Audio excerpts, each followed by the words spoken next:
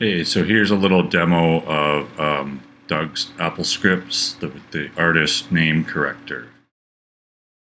So in iTunes, the artist is listed all wrong here, but they are correct with a little dash here. So using the script, artist name corrector, this current separator between the artist and the name is space dash space. That's correct.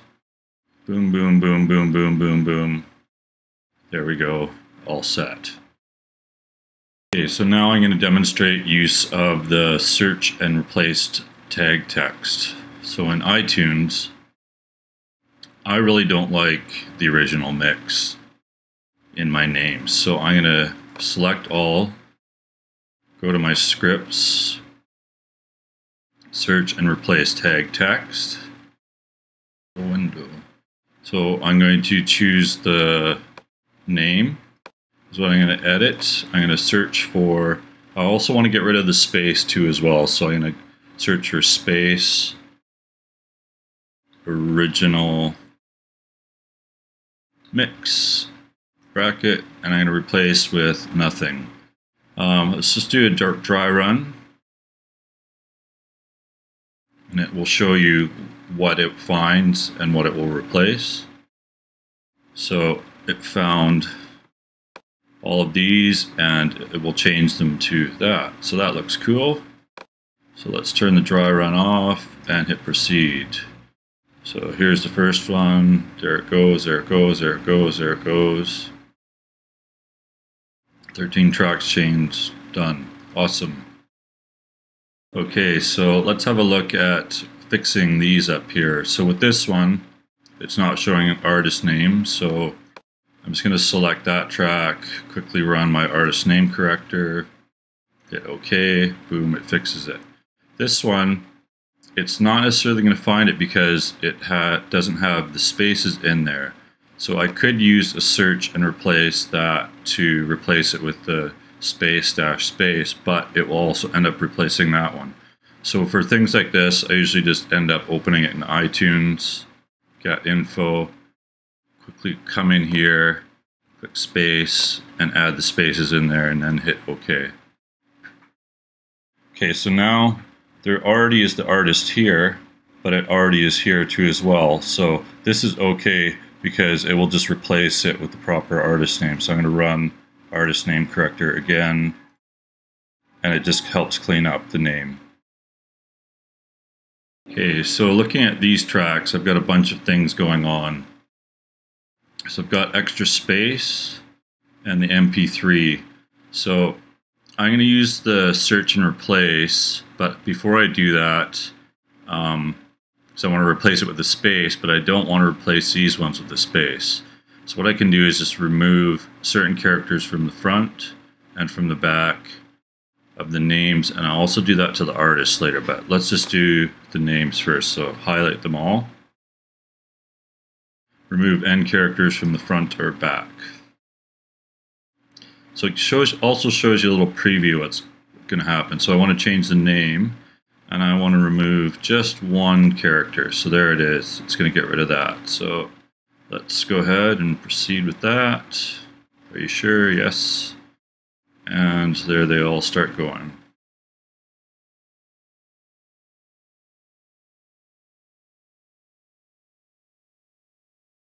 And it's done. So now let's get rid of the .mp3 on the end while we still have all these highlighted and we're still in the name.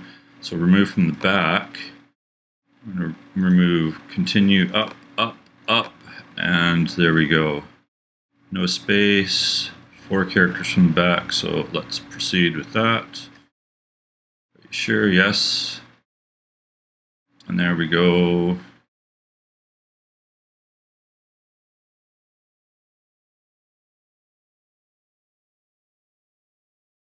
Okay, that's done. So now let's get rid of, there's no extra space at the front of the artist name, but there's a little dash at the end. So let's go to the artist, remove from the back, and we only want to remove one character, and that's the one there. So let's proceed with that. Are you sure? Yes. And there we go, removing from the end. Okay, so we can quit, remove end characters, but now I'm going to use the search and replace function again as I did before. So search and replace tag text. And we're going to start with the name. I want to get rid of that space and change it to, or that underscore, and change it to a space. So I'm going to search for underscore, replace with space. I'm not going to dry run it and just go ahead. And there we go.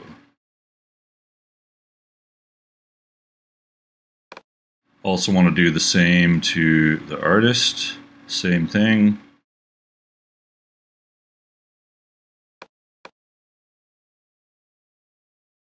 Boom, boom, boom, boom, boom, boom, boom, boom, boom. Done. Quit that. So let's look at cleaning up these tracks here. So I'm going to highlight them all and use the remove end characters from the name, from the front, and I want to remove, let's check here. I love this little preview because that helps show exactly, oh, see, so I've gone a little bit too far, so I'm going to go back. That looks good. Select yes. Done. Let's quit that, and then I'm going to use the artist name corrector to quickly clean those up, and done. Let's have a look at this playlist. We've got a whole bunch of capitalization things going on in the album, the artist, the name. Some of them are all caps, some of them have no caps at all.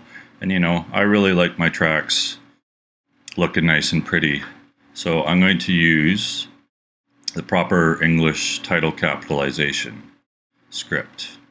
So highlight all the tracks, go to my scripts, proper English title capitalization 87. So let's configure what it's going to modify. So it normally selects the name and the artist and the album, but I also want it to do the artist too as well. Hit OK. Now we're ready, and it will modify. And here we go. So it's going to go through to all the names first here. Look at how it makes these all nice and pretty.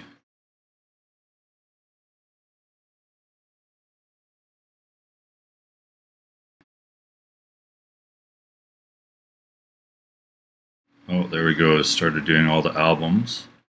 And now all the artist names. And done.